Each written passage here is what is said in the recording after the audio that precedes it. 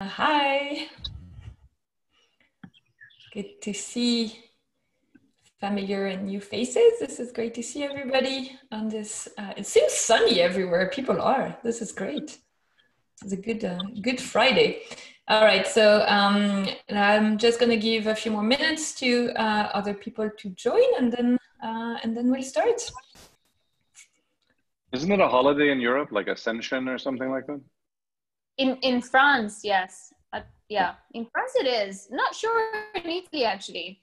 I didn't hear anything, but it's in France, right, Fanny? It's just... I have no idea. It's Memorial Day in the US. No, I think it is. No, idea. I'm sure it is, yes. It's that weekend, yeah. Well, I mean, in the US, it's technically tomorrow and Monday free, or, bank holiday. I don't know what it means anymore, but... Well, I know what it means. It means no school. Oh, yes. No, because I was going to say, now with the online working, there's basically no holiday anymore. Yeah. Everything, changed. But school still, yes. Yeah. No, some things that AJ said that I'm going to say again. AJ, you're on the meeting, but you said something very true. It's like a 3-day week. It's yesterday, today, and tomorrow. And I feel this is very... very true. But before, a 3-day week sounded great. Now it doesn't sound very good anymore. All right, so we're gonna start very soon. So as usual, I'm gonna just remind everybody of the little simple guidelines. I muted everybody, and for now you can't unmute yourself. If you want to ask a question, you have the chat available. The meeting is recorded, so if you don't want to share your great self, you can stop the video, but it's still a social event, so we're very happy when we see faces, and we hope you have your drink of choice. For me, it's coffee today, so not very green or blue. Ooh, what is that, Julia? Looks amazing. I know, right? So it's actually green tea in the glass, but I thought I'll have something blue. That's a great idea. And then, something yellow. So all the colors. Maybe I should get a chalice of some sort. I drink out of. Well, very nice. So hopefully you guys have a drink as well. And I think we can start. I'm going to give the floor to Andrea, our lovely fair director, and I think we're going to start with a very short update on CADAF Online, and then hear it from Julia and Kevin, our guest for the day. Yes, thank you, Fanny. So thank you everyone for joining us today. We're very excited to have everyone here and very excited to have Kevin Abosch joining us for this happy hour. I was very excited to show you how the platform is going and to give you some updates on how the art fair is coming along. So I'm gonna share my screen with you. So Elizabeth, maybe, okay. So I'm gonna share my screen with you. And I would like to mention a couple of things. So for those of you that don't know yet, this event is free for visitors and collectors, and all you have to do is RSVP at CADAF Online, and then you will get updates about the fair. The fair is gonna happen from June 25th to June 28th. And we are very excited to see all the applications and to see everyone that is participating. And we can't wait to see the ones that are left because we're closing applications on June 1st. So if you haven't done so and want to apply, I encourage you to do it soon. And we will be accepting people on a rolling basis. So if we haven't gotten back to you, just wait. So, okay. So can you see, I'm sharing my screen, and so how it will work is that once the fair starts on the 25th of June, you will first go into a page before this one that you will just have to put your name. You don't have to put your real name, but if you want to, you can. And then you can access this platform. So as soon as the fair starts, this is what you will see. So just to give you a little background on the design of the platform, we really thought that what is important in the physical events and the things that we miss about having physical events, and how we could recreate this things into a digital manner and make it not trying to replicate the physical space, but making it digital. So we decided to design a map that is interactive, that you can navigate, that will give you a full scope of everything that is happening in the fair. So these bubbles that you see here are booths, and we have both artist booths that have 9 walls, and by 9 walls we mean space for 9 artworks, and then we have gallery-sized booths that have 25 walls for 25 artworks. So once you enter the fair, you can see we have different colors. So how it works is just like in any other fair, that you have color-coded sections for the new art, for all the parts. So here you can see we have the CADAF galleries, CADAF artists. Then we're very excited to share with you that Mana will be hosting their open studios at CADAF this year. So we have around 300 booths of Mana open studios that the artists are going to be showing all their artworks. So you can see them here in the orange section. Of course, we will have more bubbles. And so as you navigate the fair, what is really nice is that we really focus on the social part.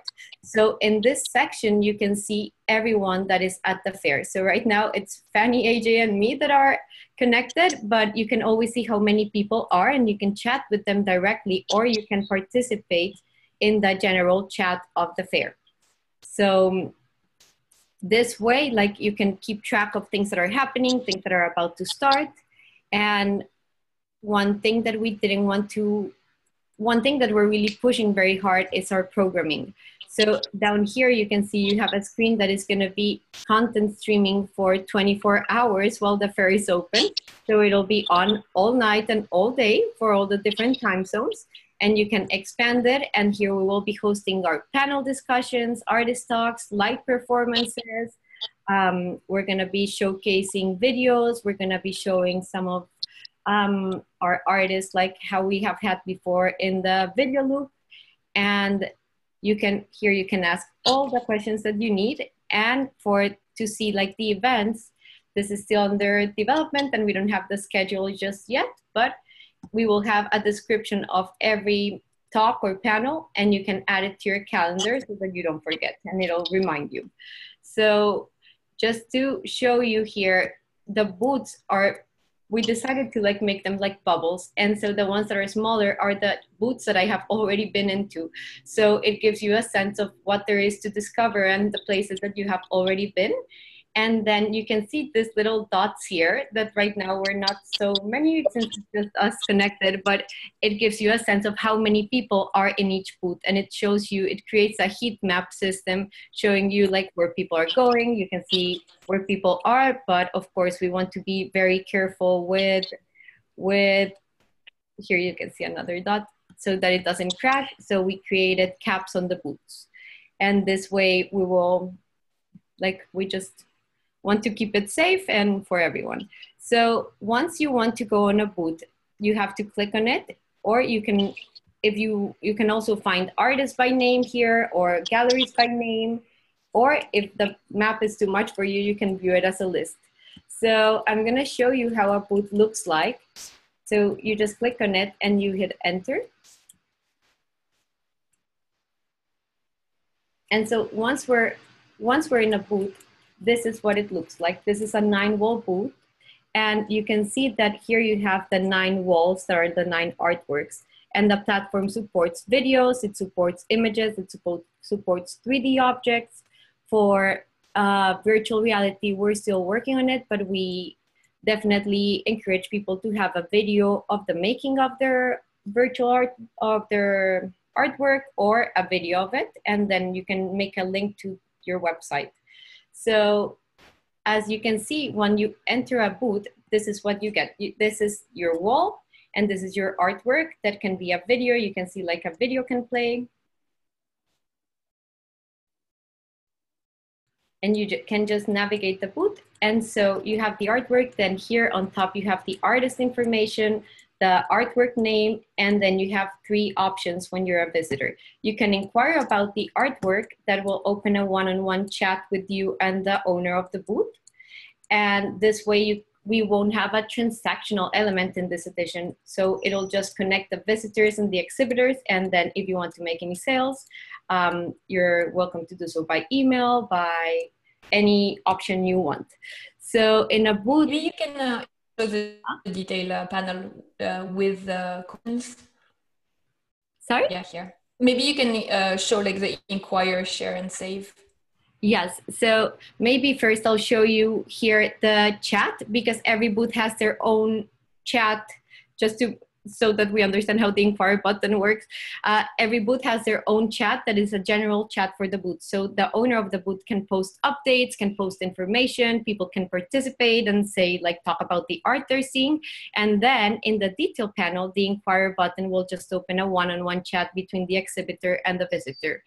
And then you can also, as a visitor, share the artwork to social media or save it to your collection.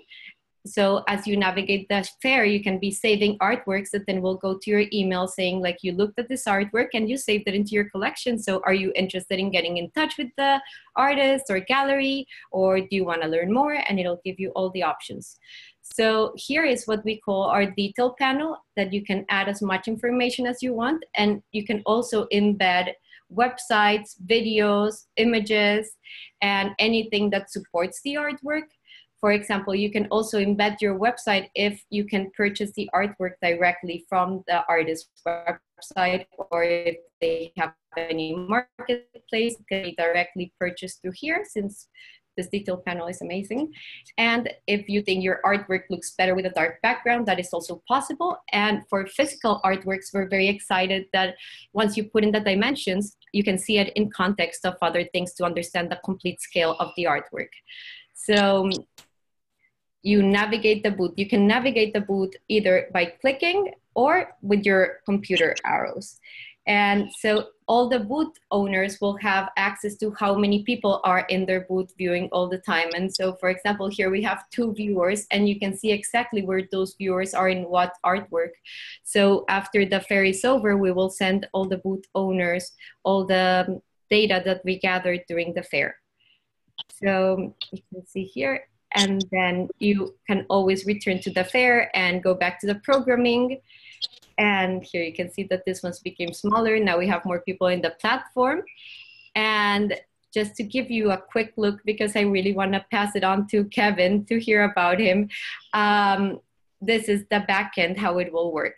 So once you're an artist or a gallery that gets accepted into the fair, we will share with you this page. So you will have full access to the back end of your booth, and it will be customizable to the point that you can add like the name of the artist or the name of the gallery, add a short description about it, choose the thumbnail image, and then you will be attached to the CADAF section or whatever section you belong to. And then you have all your walls in which you can edit artworks. We have had the question that what happens if I sell one of my artworks and I replace it for another one? And yes, you have full access to your booth all the time. You can replace and change things as you go. It is very easy. You just have to like add the name of the artwork, and here you can upload an image, a video, a 3D file, and you can add the dimensions here and all the information. And you can also upload a recording explaining the artwork that you're seeing or anything that is relevant to the artwork to better tell the story, because we're really encouraging artists and galleries to tell a story through their booths, and even you can give like instructions on how it should be navigated. And here in the detail panel, you can add all the information you need, and you can also upload in it pictures, videos, recordings, and you can embed YouTube videos if you want to show how the artwork was made or anything that you think is interesting. We really can't wait to see what you guys come up with. Or you can embed a Vimeo link or a website. So here you can see it's very simple. So I just wanted to show you a little bit where we were, and I'm happy to answer any questions at the end of the talk about the platform. So yeah. One thing thank you, Andrea. We're very excited, about the use that artists make of this flexible interface, because like they tell better the story of their work, and trying to go beyond like the text and the 2D artwork. We're really looking forward to see the use of it, because it's never what you expect. No. Like it's really flexible in that sense, and I think that you can definitely have a lot of fun with it. So I'm gonna stop sharing here and pass on the floor to Julia. So thank you. Thanks. And hi everyone. Kevin. Can anyone hear me fine? With any sort of funny noise in the background? Yes? Yeah? Good. Great. Perfect. Kevin, I think I can speak for everyone saying we're really excited to have you with us today. For me, it's a great privilege. And before we get into a bit more of a conversation, I wanted to just summarize your bio. So you're obviously a world-renowned conceptual artist, but also a human rights activist, which I think is also very interesting, and maybe not everyone knows that about you. And your work spans from photography, installation, film. You work with generative technologies like artificial intelligence and blockchain, but also if people, when they they will be allowed to travel, they can see your work in some of the, I think, greatest institution, like the Hermitage Museum in St. Petersburg, the Museum of Modern Art in Bogota, the National Gallery of Ireland, and also the ZKM Center for Art and Media in Germany, which I would love to also visit, because I've never been. And I was wondering, Kevin, if you would like to share with us maybe a little bit about your work as an artist, sort of your development throughout the years and your sort of evolution, like when you started from and where you got to today. Well, hi everyone, first of all. Thanks, CADAF, for having me here, and Julia. You can hear me? Everybody can hear me? Yep. Yes. Okay. So I was surrounded by art as a child, not because my parents were artists, nor were they collectors, but they had some friends, and I actually grew up in Los Angeles, and some of my father's friends collected art. So when we would go to their homes, I was surrounded by art, and as a young child does, you respond sort of reflexively to what you see. And I can remember probably being about 5 or 6, and just prompted with a question. I don't remember who the artist was, but it wouldn't have been Henry Moore. But I have a vague recollection of, could have been like Jean-Paul Riopel or something. But it was, what do you think of that? So this man in his 60s is asking a 5 or 6-year-old, so what do you think of that? And being on the spot, I just kind of reflexively was like, well, I don't like it. Thinking that was like the cool response. And then, but fortunately for me, he said, what don't you like about it? Well, and you know how kids do, I don't like it. But he wouldn't let me off the hook, which is the biggest gift that anybody could ever have done for me. He said, well, let's talk about this. Like, do you really not like it? Does it make you feel bad inside? And so he wouldn't let me off lightly. And I couldn't come up with an intelligent answer as to why I didn't like it, because in fact, it wasn't that I didn't like it. I just didn't know how to engage with it. So he started, giving me a little bit more context, I guess, as to how this piece of art came to be, and then it became more a discussion about, really like how it made me feel, and do I see the artist's intent, and it was just a very kind of like, it was art appreciation 101. But I had that. I'm simplifying matters, but I had that like intensely for most of my childhood. And I was exposed to some pretty, at the time, I just thought like pretty, out there stuff. and I got to know a little bit about the artists behind it. And I also sort of, I bought in sort of to this romanticized notion of what life as an artist is. And I kind of liked it. It seemed like, you know, as a kid, it's like, wow, you just kind of, you know, you play and you make art, and somehow you can support yourself with that too. Yeah, I mean, I can't say that I wasn't aware of that, because, you know, as we have today, it's, and I go out of my way not to bring in discussion of commerce when it comes into art. But so many of the stories you hear, you know, about Picasso, you know, in a cafe and he couldn't pay for his meal, so he did a little sketch. So like from an early age, the idea of art as this store of value, like you can't escape it. I mean, you still can't escape it today. Or you would hear stories about people abusing Dali when he was on his deathbed by bringing him in a stack of, you know, blank sheets of paper and saying, you know, sign them all. And then they would go figure out what to print later, whether or not he even had his hand in that, who knows? And I was like, wow, that was obviously a dark episode in his career. But again, the guy was being commodified, and somehow there was this weird connection to it. But I think early on, I also recognized this sacred relationship between artist, the work, and the public. But for some reason, I had early on, whether it was an aptitude for things scientific and math, a large portion of my identity was wrapped up in this idea that I would go on to be a scientist. You know, one day I would, you know, study engineering or, you know, something noble like that. And that was my path, or maybe I'd be a veterinarian. It was always some variation of some science. Biology one day, was engineering the next day, computer science, you know, aeronautics, you know. And then when it was time to go to school, I studied microbiology. It was something that I felt that I, you know, had something, there was a lot there for me to learn. And I found it interesting. But there was a point, and I'm skipping back and forth, but I mean, there was a point after school ended where I realized that the answers, or I should say the questions that I wanted answers to in life, I couldn't answer through science, and certainly not math. And that art somehow brought me closer to those truths, which is terribly, terribly exciting and empowering. You know, I mean, so that explains my transition into the world of art. And then I didn't think, I wasn't sure what kind of talent I had as an artist. You're always told, like, you know, that person has talent, that person doesn't.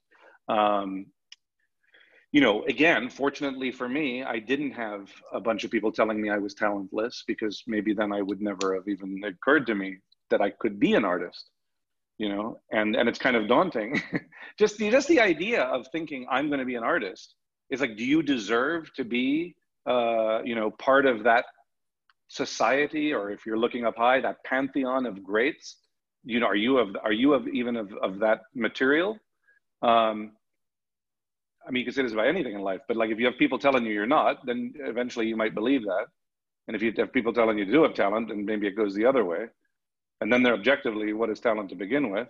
But, you know, it takes a real leap. It's also a lifestyle, you know, that's a whole other discussion, but deciding you're gonna be an artist, it's a real kind of lifestyle choice. I think even more so in the United States, where, you know, insurance and social medicine are not givens.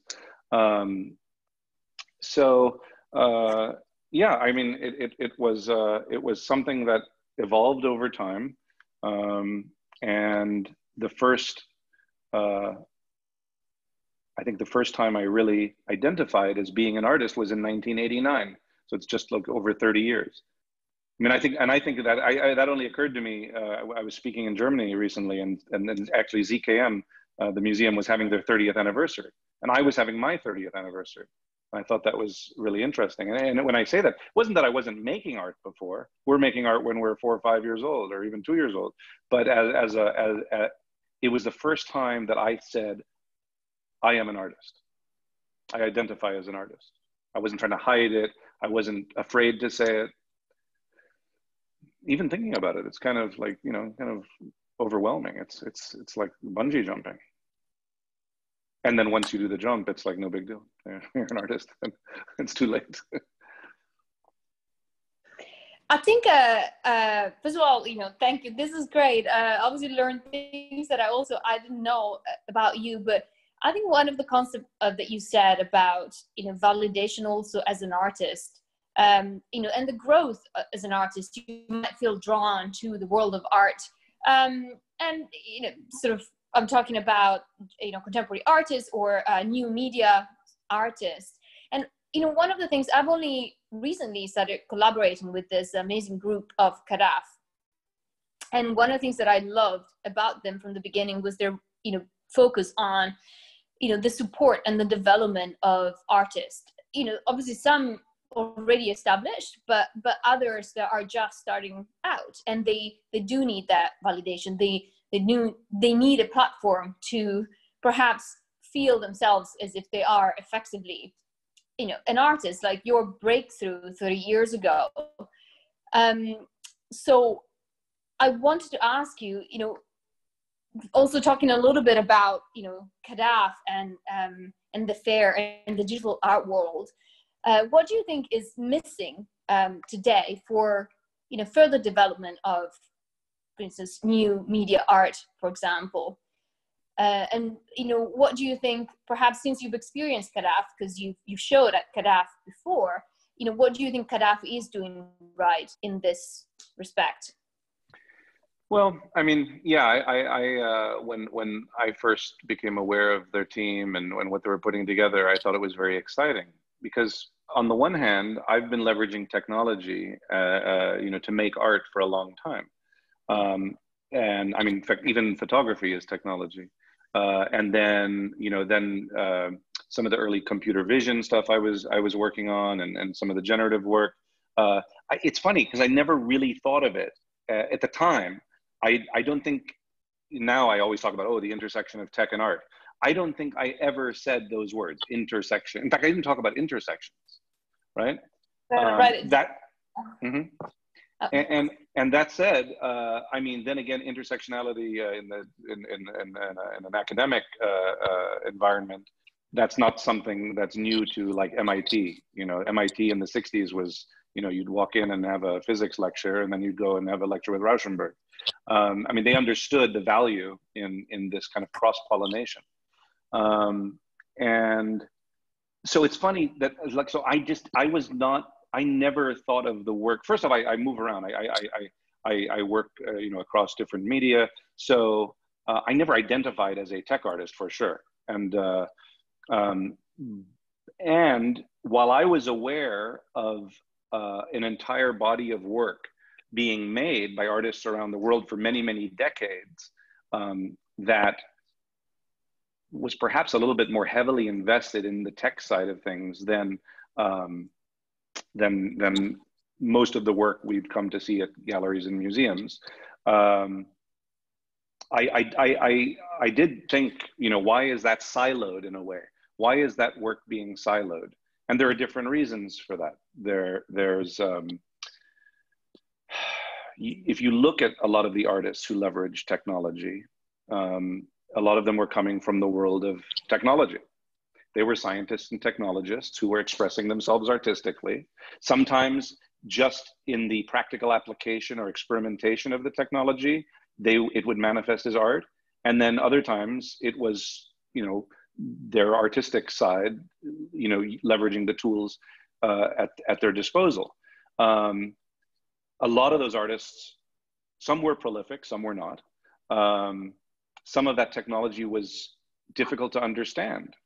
And therefore, the people in the sort of in the establishment art world didn't know where to plug in, how to plug in to that work. But then there were times where you would see established, blue chip artists who would collaborate with a friend who did have a foot in that realm, and that's why you do see sometimes. We just talked about Rauschenberg, but I mean, like, there are a lot of artists who, dabbled in using tech as a method to make art. But the art, it's not so much that they're highlighting the tech. So it's interesting when CADAF comes and says, we're going to do a show that we're going to do a fair around those artists who leverage technology and for a multitude of reasons. Sometimes it's about the technology. Sometimes it has nothing to do with the technology. The technology is just a tool. And then you have this issue about presentation, works that are not presented in a traditional sense. They don't hang on a wall. You can't touch them or feel them. So now we're talking about works that either need to be projected in some way, displayed in another way, interacted with, either in situ or remotely. Some are dependent upon data in the field being gathered 1,000 miles away, And so all this entire realm of work, it was sort of lost, floating in space, sort of detached from the traditional art world. Yeah. There's a discussion around why that has been, why it continues to be today, and will it persist? But certainly, it was really exciting, and CADAF being in New York, the scene of New York, and it sort of emerged, at the same time that crypto and blockchain were exploding, and so I think in the very beginning there was a lot of that, and New York is sort of a kind of one of the ground zeros anyway for crypto and blockchain, and its manifestations as art, and of course it was also at the same time that I was doing my kind of better known blockchain works in early 2018. So you see this proliferation of activity, and a lot of it is a function of the crypto zeitgeist, and then you have corporations obviously who are interested in being perceived as forward thinking. They want to get involved with this too, right? They want to help underwrite some of this stuff because makes them seem cool and forward thinking. So, and so CADAF seemed to, fill a space that you didn't have outside of, fixed institutions. And I think that's very exciting. And so, I think I've been involved in some way in most of the events, in Switzerland and in Miami and New York. And wow, did we do something in Russia? I don't know. We were just hanging out in Russia. But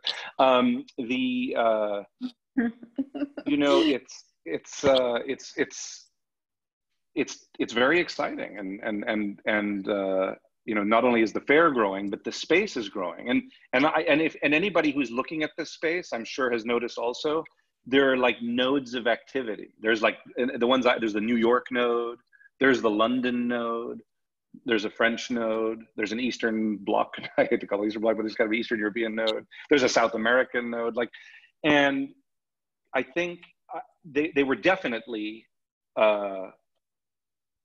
use the word siloed again, but they were sort of siloed. There was not a lot of interaction between these nodes, strangely. And even to some extent, I would say they were kind of cliquish.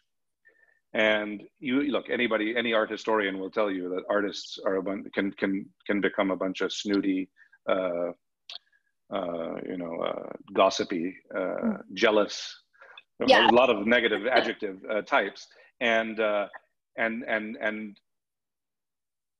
they look across the pond and they're like, look at that. That's kind of what I'm doing. Well, and they don't want to really have anything to do with it. I think what's nice about CADAF is they're bringing together these nodes, because only good things can come out of bringing the nodes together.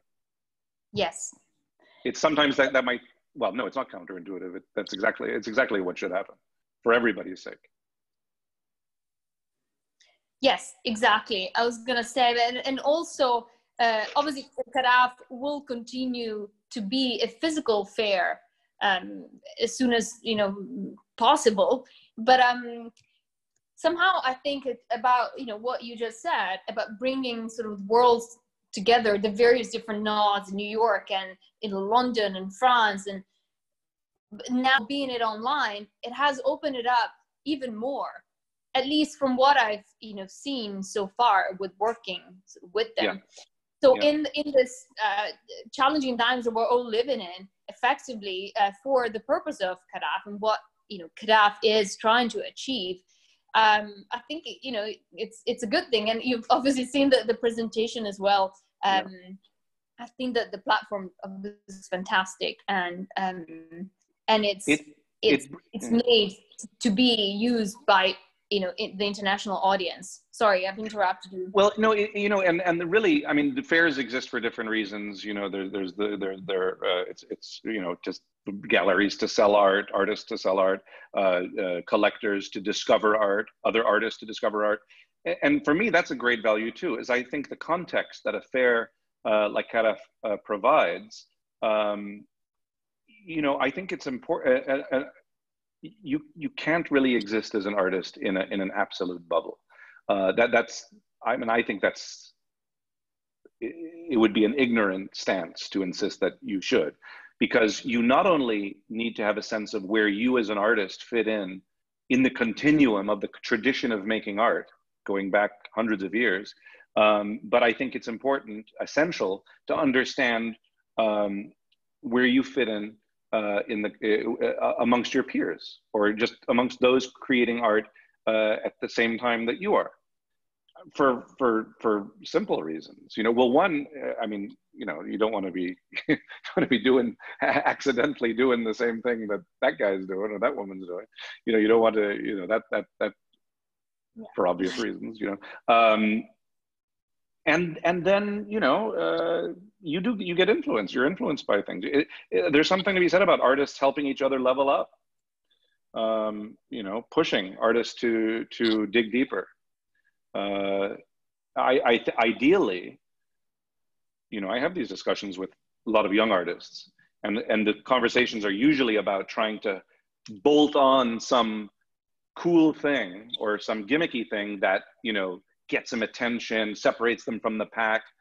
And, you know, and that I'm sure that on some level that works. But what really works is when you're pushed to be more honest, to be more vigorously honest with yourself. That's when you really level up. So I think, and that isn't necessarily being verbally challenged by your peers. That can happen, I think, just by taking a look around at the landscape. And when something moves you, and it moves you in a way that maybe your own work doesn't move you, well, you take a look at why that is, and try again. Yes, you know, I couldn't agree more with everything you've said, and the, you know, sense of community, you know, amongst artists, you know, obviously what CADAF is trying to achieve also, but that sense of inspiration, looking at where the market is going, where other artists are doing. I think it's fundamental. And I was wondering also if you wanted to tell us a little bit about your work that you've exhibited at CADAF in New York or Miami, or perhaps in other projects that you're currently working on. Yeah. So I will be particularly interested in hearing a little bit more about the work at Miami, but that's just, oh yeah, I really loved it. So thanks. So I was really excited to do that. I mean, I'm not going to art fairs to sell art. I'm honored to be in, you know, when I'm invited, and the first thing I think is, where am I going? Who are these people? What are the sociologic dilemmas that matter to them? And does any of my work address it? Can it address it? Can it respond in a way that helps in some way? And so, yeah, so that work was, you know, that was, for me, that was really intense. I'll show it. That's one of the few things I can show here. Share screen. Yeah. You cannot share screen while the other, oh yeah, when you, okay. Share screen. Just to give you a visual here. Do you guys see that image? Yes. yes. Okay. Okay. So that's a body bag, right? That's a real body bag. That's not one of the cheap ones when you have mass casualties. But that's one that anyway. It's a real body bag. And there is a real issue in America, and particularly in Florida, of people of color being shot by cops. And that's a long discussion about why that happens. Oh, I think there's a little, maybe I just read my own thing.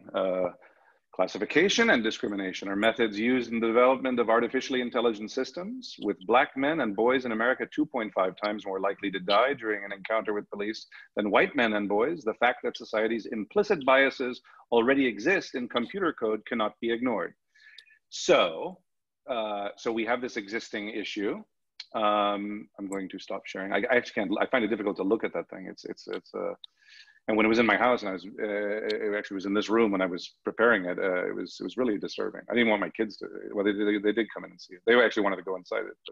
But, anyway, so, you know, you have law enforcement systems now that are being developed using algorithms which are biased, because algorithms are biased because they're created by people. You know, it's been proven that these systems, like when they're built around bail systems, it's, you know, strangely the white people get off on bail and the black people they don't get bail. I mean, these are realities. So I thought this was something that I wanted to address locally there.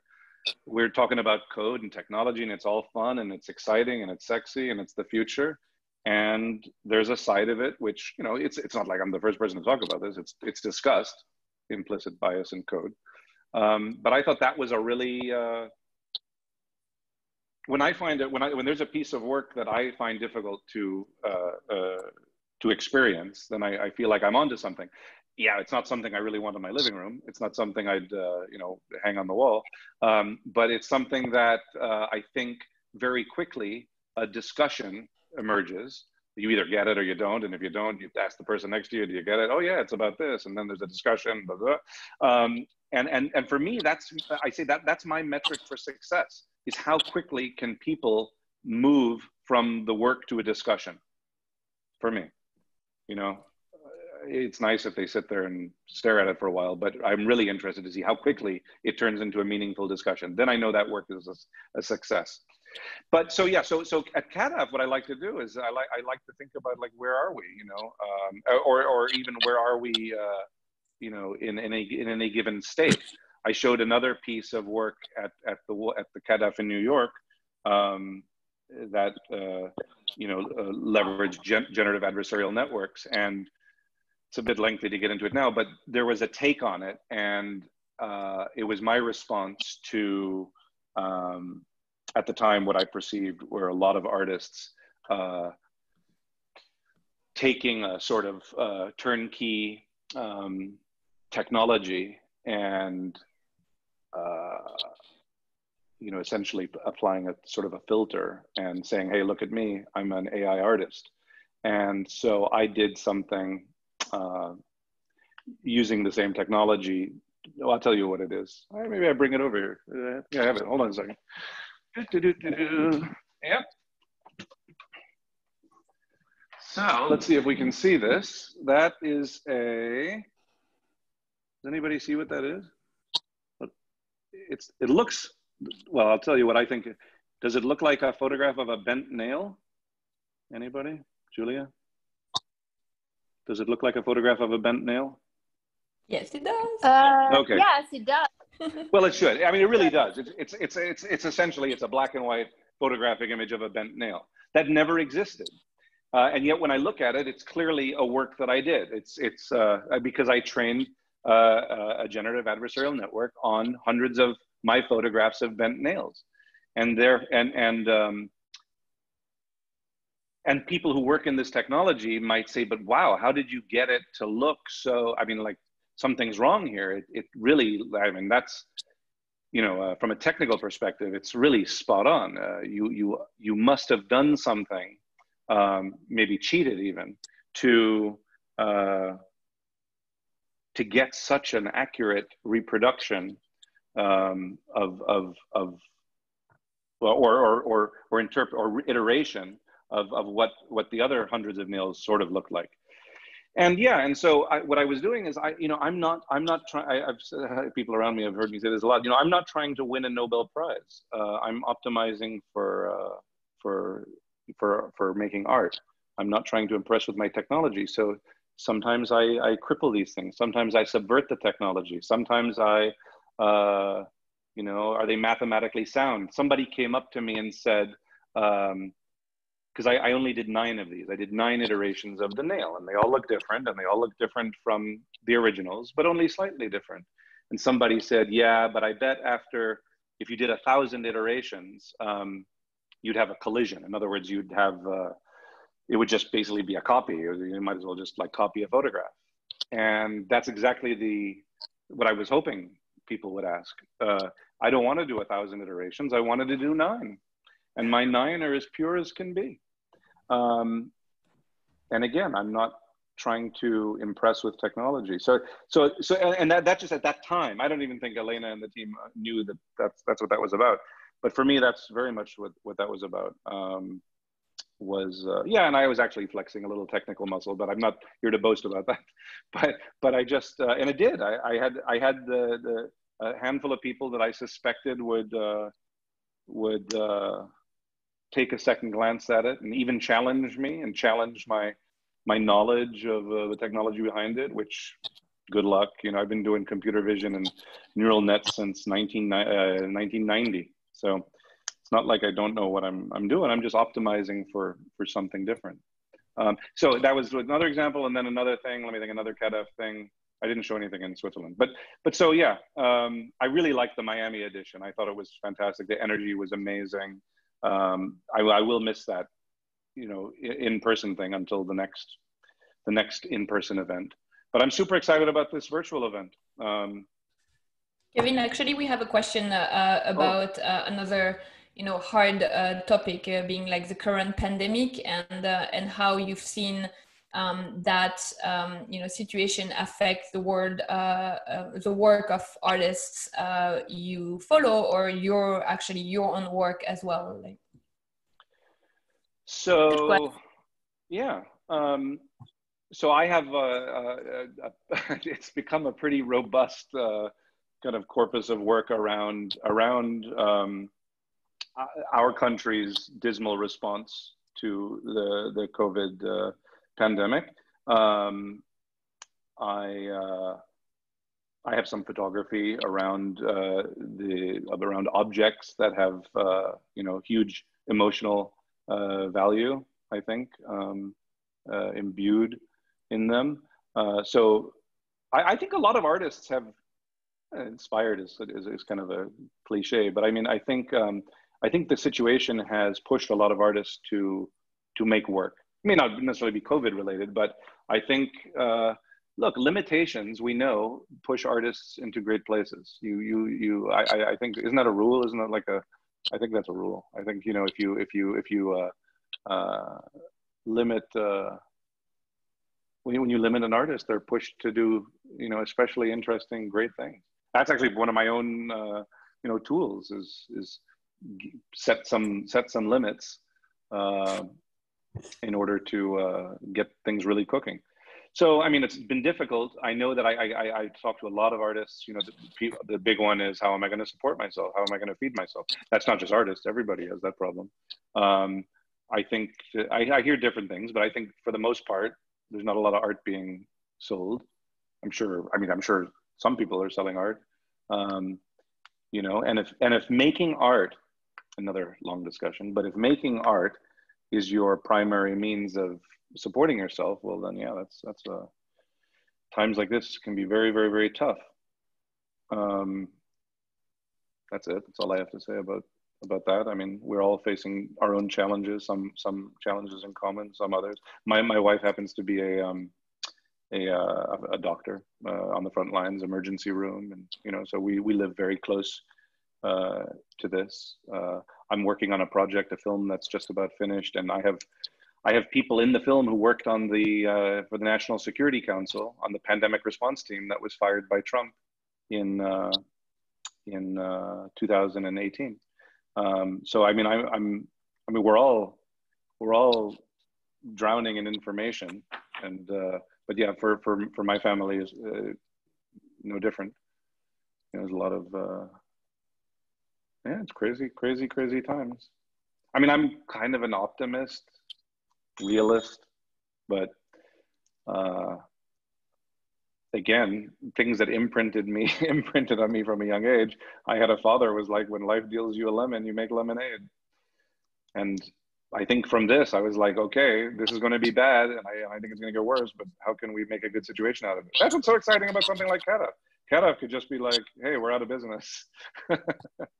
Or they can be like, no, we're going to level up. So that's the coolest thing. I'm excited to see not just how a temporary platform is put up to mitigate the damage done, but I want to see how, in some ways, this fair is better than the rest. I'm sure, I am positive. Some we probably could figure out, but there will be things that surface where we're just like, wow, that is interesting. I derived more value from this experience than the fair I went to in person for some reason, for some unforeseen reason. Maybe it has to do with you were able to chat with somebody you didn't know you were going to be able to chat with, and they said something that changed your life forever. Or you were able to maybe even just looking at art at home at your own timetable, in your own space. Maybe looking at art, knowing that other people are not looking at you looking at the art. I don't know the effect of that. But I suspect there'll be some great truths revealed, and then they'll inform the next virtual fair as well. Thank you. No, I mean, it's it's part of the experiment, yes, to see, how, what the response is from artists, but also from participants. I think you obviously work with Ai Weiwei, and I wrote down something that sort of he said about utilizing blockchain or entering the blockchain is this doesn't that the aim was not to try and create a new system or sort of a new approach, but was to try and move away from the sort of established one and fundamentally create a sort of disruption of the established rather than a new system within, the same old system. And, and in some way, in challenging times like these, perhaps bring, a disruption, but a positive one rather than a negative one. And hopefully, this is what, CADAF will be, sort of a positive disruption, a new way of looking at art and interacting with art and artists and galleries. And, people feeling in a slightly different environment, sort of immerse themselves in a different environment. That doesn't have to give you the same feelings as a physical environment, but perhaps new feelings and a new approach. So that's the way I feel, and it's in some ways linked to the last part of your answer about approaching this in a new way.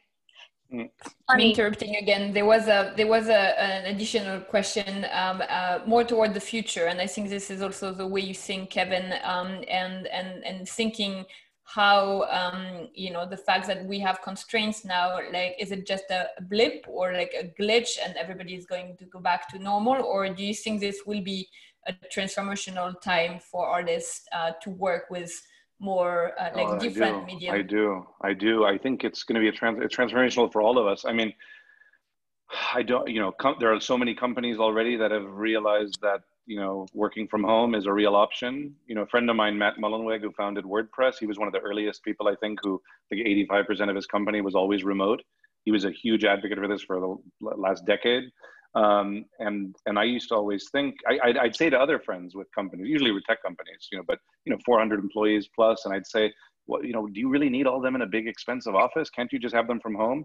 And the traditional thing is like, well, you want to keep an eye on them, and how do we know if they're? Oh, the host has spotlighted your video for everyone. Okay, sorry, I'm just kind of suddenly it was just me. I would say, so the employers usually would say, well, how do we know if they're working when we can't see them? there's some truth to that, but, you know, depending on what type of job it is, as we know now, you know, you set goals, and they either meet their goals or they don't. If they don't, it's not working. If they do, you just keep on going. So, and there are a lot of positives to working remotely. You know, I'm realistically hopeful that after a long rough patch, I do think it'll be a long rough patch, but there will be changes to the way we live that will be long lasting, and there will be changes. You know, aside from commerce being affected, and aside from maybe being as social as we'd like to be, I'm hearing from a lot of people, that it sounds like Trump. I hear from a lot of people, but I really do hear from my friends, that, you know, they're really enjoying, you know, their little brief walk to the park and taking it slowly and walking slowly. I know some people are fed up having their kids at home. In our case, I tell you what, the kids are not going back to school. Homeschooling has been so illuminating. I mean, they're learning so much at a different pace. They seem happier. I know that's not practical. I mean, the reality is, for most people, school is daycare, and it serves that purpose primarily. But yeah, so I think education's being disrupted. I think workplace is being disrupted. Art's a funny one anyway, isn't it? Why do people buy art? Do they buy art when times are good? Do they buy art when times are bad? I hear that, you know, supposedly even in the worst of times, people are buying art. So I don't know. But I think, yeah. So I think the future, I think the future is both bleak and bright at the same time. Yes, I think we could do a whole other happy hour on why do people buy art. I think it's one of my favorite subjects, actually. It's really one of my value. Perfect. Why people put value on anything and part with their money. That's really one of my favorite subjects. Yeah, so let's do it at CADAF Online then. Julia is in charge of the cultural programming, so you're in good hands. We're gonna add it in right away. Yeah, I think it's very good. So Fanny, do we have a couple of minutes to maybe open up to a few more questions if there are any? I mean, this is I kind of related questions that we had, and because I think we reached out the hour, so it goes very fast when we're positive and thinking about, you know, positive things. That's for sure. Yeah, I think I addressed everything. Great. And I haven't even looked here at the chats, the questions. No, that's my role, Kevin. That's fine. Fun is on it. Fun, she's on it. Okay. I'm the bouncer and the question asker. This is my new title. And home teacher as well, which has been fun as well. All right. Well, I think that you can wrap up, Julia. I think if Kevin, you have a final word. Fanny, or I purchased. Talking about commerce, I purchased a drawing by your daughter, and I still haven't received it. Maybe you're right. It's still in her bedroom. It's still in her bedroom, or maybe it's her new gallery. You know, it's all popping up on the walls everywhere. So, Lise, dis bonjour. Bonjour. So we'll follow up on that. See, like, you know, she's a tough businesswoman. So. Tough gallerist. Great. Well, thank you, Kevin. This has been great, a real privilege. Thank you very much. And thank you everyone for joining our happy virtual hour. We'll see you at, you know, the next one and at CADAF Online in June. Great. Thank you, Kevin. Thank you, Julia, very much. And normally we do it on Friday, so it feels like Friday. So it's yes, you're right. But it's only Thursday. So, but no, thanks again for attending, and I will see you next week. Happy Memorial Day weekend, or whatever is happening in France. Memorial Day is that you have no school, dear. What? Yay! Sorry. Yay. All right. I'm gonna end the meeting. Thank you, everyone. Bye.